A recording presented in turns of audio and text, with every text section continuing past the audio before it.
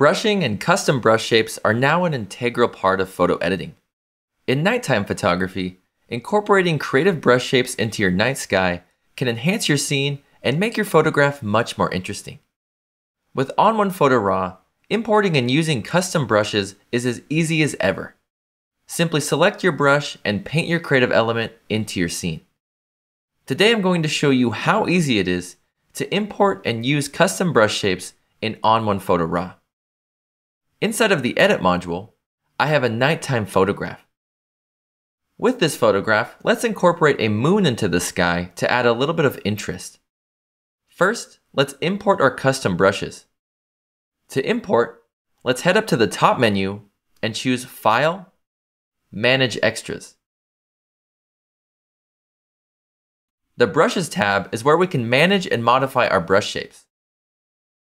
I'll import the night sky brushes and create a new category.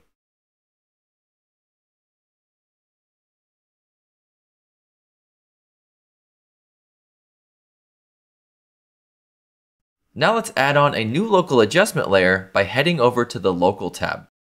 With this new local adjustment layer, I'm going to double-click the title of it to rename, and I'll rename it Moon. Now in the adjustment, let's scroll to the bottom of it and select Paint with Color. When we choose Paint with Color, it's automatically going to choose a default color for us. We can pick a specific color by selecting this colored rectangle here. I'll choose the color white. I'll close out of the color selection dialog, so now let's head up to our top tool modifier bar, and we can navigate to those brushes that we just imported by selecting this brush shape menu. I'll scroll down and I'll select one of the moon brushes.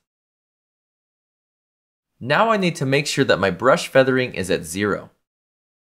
With my feathering at 0, I won't have any softness or blurriness to the edges of my brush.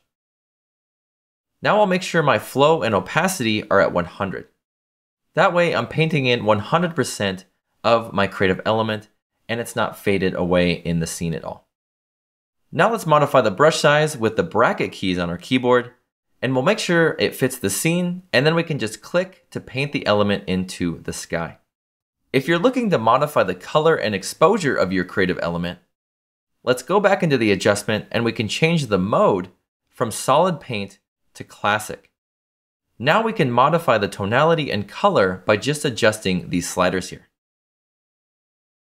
And that's how easy it is to paint creative brushes onto your scene using the custom brush shapes in ON1 Photo RAW.